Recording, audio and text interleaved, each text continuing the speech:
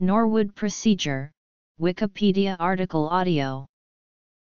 The Norwood procedure is the first surgery of three-staged heart surgeries to create a new functional systemic circuit in patients with hypoplastic left heart syndrome or other complex heart defects with single ventricle physiology. The Norwood procedure involves atrial septectomy and transection and ligation of the distal main pulmonary artery. The proximal pulmonary artery is then connected to the hypoplastic aortic arch, while the coarcted segment of the aorta is repaired. An aortopulmonary shunt is created to connect the aorta to the main pulmonary artery to provide pulmonary blood flow.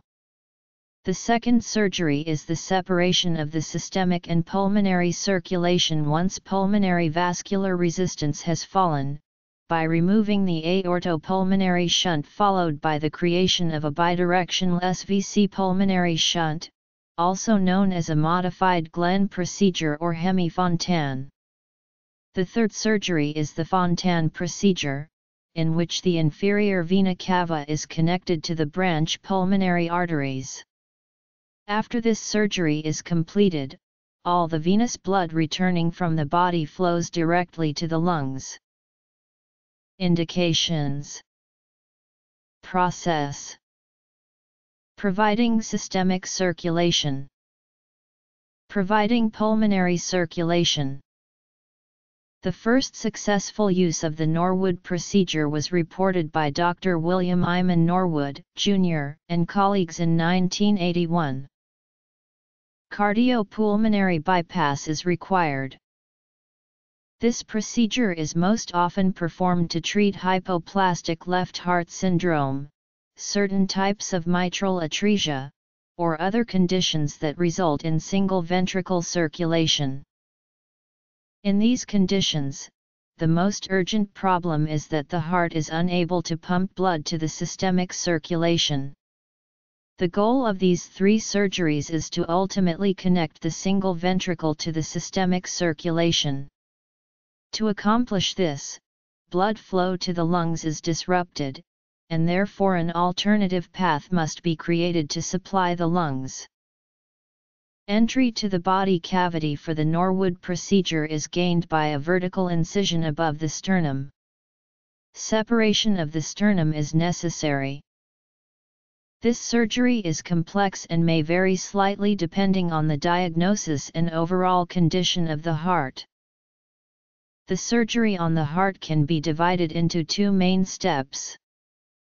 The main pulmonary artery is separated from the left and right portions of the pulmonary artery and joined with the upper portion of the aorta. Widening of the pulmonary artery is often necessary, and may be accomplished by using the patient's existing biological tissue, or appropriate animal tissue. This allows the blood, a mixture of oxygenated and deoxygenated, to be pumped to the body via the morphologic right ventricle, through the pulmonary valve.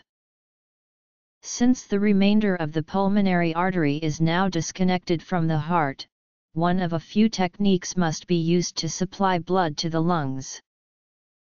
After this first step, children generally proceed down the path to a Fontan procedure. With a modified Blalock-Taussig shunt, a Gore-Tex conduit is used to connect the subclavian artery to the pulmonary artery.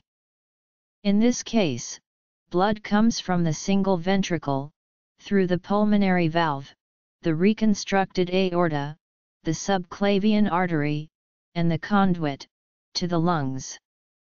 There are variations on this procedure where the origin of the shunt is elsewhere in the systemic circulation rather than the subclavian artery. With the Sano shunt, a hole is made in the wall of the single ventricle, and a Gore-Tex conduit is used to connect the ventricle to the pulmonary artery. The key difference here is that the blood flow is more pulsatile than with the Blalock-Taussig version.